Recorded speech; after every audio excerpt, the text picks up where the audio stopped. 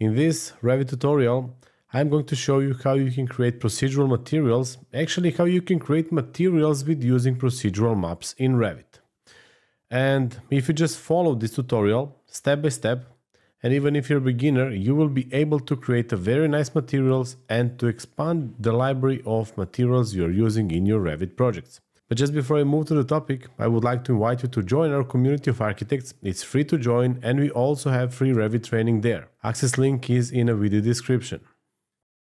I'm in Revit right now, and as you can see in front of me is a floor I created. It's 3 by 3 meters. And then I'm going to create material which I'm going to apply to this floor. But just before I start with creating materials, I'm going to open material I'm going to create. So it's going to be those tiles here. And I will firstly create some investigation. So let's say that I would like to find, let's say, what is the square. So let's say that this is square. And I'm gonna assume that, let's say, this height here is 300. So we have it 3 times. So let's say the total height of our square is 900. And then I can also make, let's say, 900 in width. And I can just place, let's say, 10 of them. So I have those 3 rows and then 10 columns. Then I'm going to Revit to Manage tab. And then from here, I'm gonna open materials. Let's click here. And then let's create new material. And let's name this one as Arkiteasy Tiles 01. I will do nothing with the graphics and I'm going to go to appearance straight away. And then here, I don't want to use image because, as I said, I don't want to use textures. I would like to use procedural maps and I would like to create one. So I will click here on this arrow and then from here I will pick tiles. And as I said, if you remember, I created 900 by 900. So in this case, I'm just going to increase the sample size to 900 by 900. Then we have, let's say, 3 rows. Actually, we have 3 columns, and then we have, let's say, 10 rows. So something like this, our tiles are going to look like. And then it means that the size of one is 10 centimeters by 30 centimeters.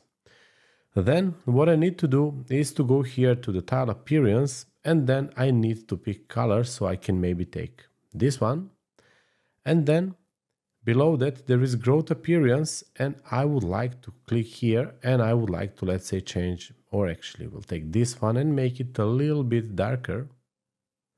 So something like this maybe. So let's click OK. Let's click OK here. And then I will, for example, go to 3D. And then in 3D view, I'm gonna turn on textures. PT is a shortcut for paint. Take material and then paint it here. So here it comes. You see how it looks like. And as you can see, we also have some kind of variations. So not all the tiles looks the same. And if you would like to adjust it or to play with it a little bit more, and actually if you would like to get, let's say, some kind of effect like this, so to have it more exposed, like you see, we have more difference between the tiles here, you need to go to materials. And then we need to go here again. So I just need to click here to tiles. And then you will see here color variance. And then I can just, let's say, take this slider. And then you see, or I can just type number like 0.1 and then let's say 0.1 here. So you see that it's more exposed. And if I click done and OK, then all our tiles are more exposed. And by the way, there is also one thing we can add here. So let's move to realistic, for example. And as you can see, we have no bump. And maybe this growth is very thick. So I will adjust our material a little bit more. I will go to materials. Let's take this one. And then I'm going to turn on bump. And in this case, I will just cancel this pop-up dialog. And I'm going to go here and create tiles. So if I remember, we had 10, 3. So for tile appearance, because I don't want to place any effect on the tiles itself, I will just place white color. And then for the growth appearance, I will pick black color. And then let's click done. Let's click done. And then if I zoom in, you will see, okay, that this is not well. So you see how the bump reflects. And this is the great example to understand why it's like this. So if I again go to material, the reason is here we have sample size of 900 by 900, but here sample size is 300 by 300. So I just need to increase it. Let's click OK, apply, and now you see that it works. And also what we can do, we can just make our growths a bit smaller, and let's do the same for our bump.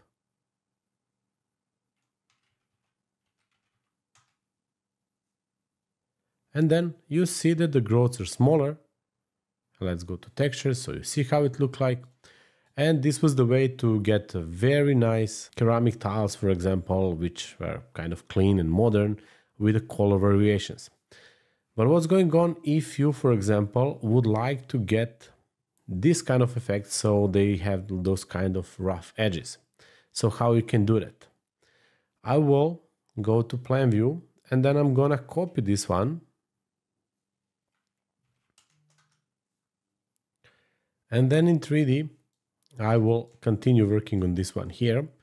So I need to go to manage, and I will take our material. So I'm gonna go right click and then duplicate materials and assets. So I would like to create completely new asset. And in this case, I'm gonna name this as Arkiteasy Tiles 02.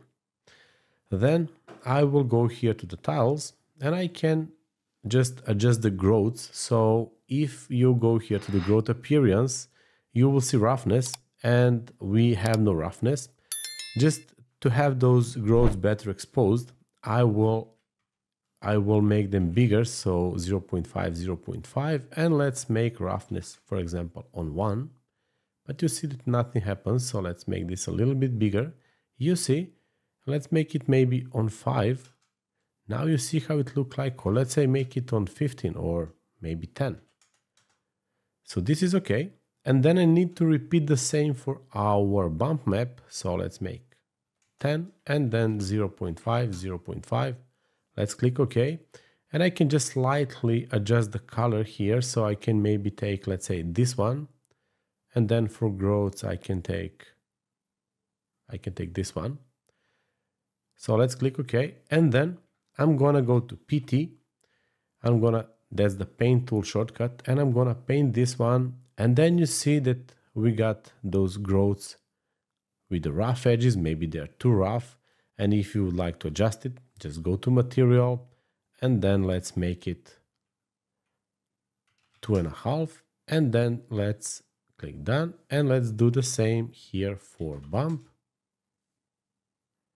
And you see, it's been adjusted. And I think that this is a very useful way for you to create it and to have a very nice ceramic tiles. As you can see, we have different colors, we have different kind of the growth appearance, and in just a couple of minutes. But what's going on if you would like to create material as this one is, for example? So in this case, you see that we have this kind of the checker style, but we have no color for the tiles. We have texture applied. And also that texture has kind of randomization. So first of all, what I'm gonna do will be kind of, let's say, investigation. So I will, let's say, assume that this part here, like this size. So what I'm going actually is to find from where our pattern is repeating. So we have this as a repeating pattern. And as I said, I'm gonna, let's say, assume that this is 600 by 600. So which means that this part here is 300. And then if I think more, so this, we have 3 of them, which means that this tile is 100 by 100. And I'm gonna create this in Revit.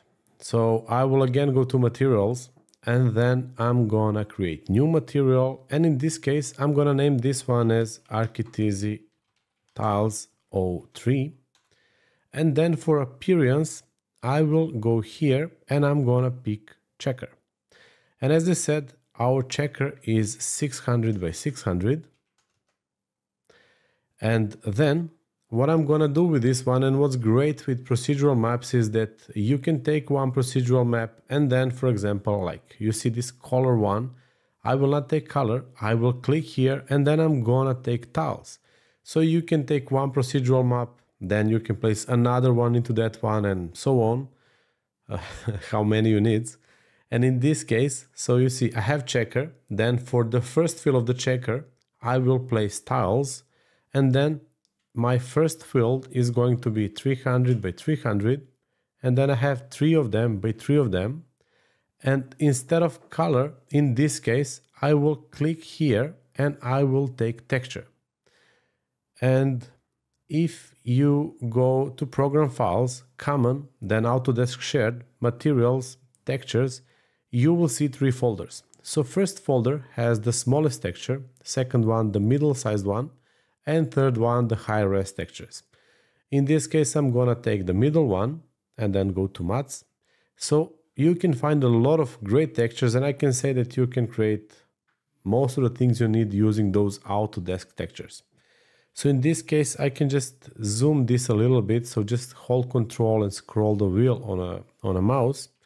Let's type ST. I will just take some kind of stone. And in this case, I can maybe take this gray stone color. Let's click open. And then the sample size is going to be 300 by 300. So before I click done, I need to go back here to the checker, and then I need to set up something for the color 2. So for color 2, I need to go to tiles again, 3 rows, 3 columns, and then sample size 300 by 300. And then for the second part of the checker, I need to go here again, and I need to place other image. So let's make zoom in again, ST for example, stone, and in this case I can take maybe this one. So let's click OK. Let's click OK. And I will now just copy this floor. And then I will go here to modify, and you will find paint tool here. So paint, let's take Arkiteasy tiles 03 and let's paint this one. And here it comes. You see how it looks like. And also what's great, you see that we have this kind of randomization of the tiles. And by the way, even better thing with this one is that we can, let me just take a look at this picture. I'm not sure if the growth color is the same in, let's say, this white and green fields.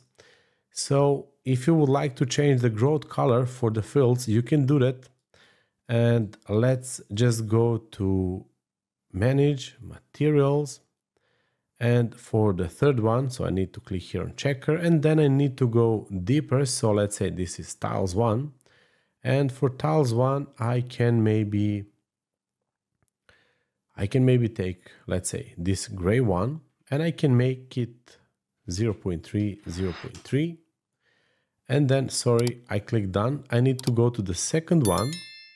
And then for second one, I can make maybe this. You see how it look like? Or let's make maybe more bright one, something like this. And let's make this 0.3, 0.3.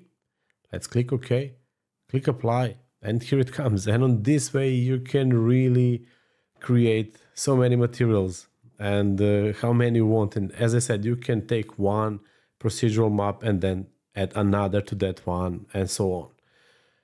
I really hope that you're going to find this one useful. This is a very useful topic.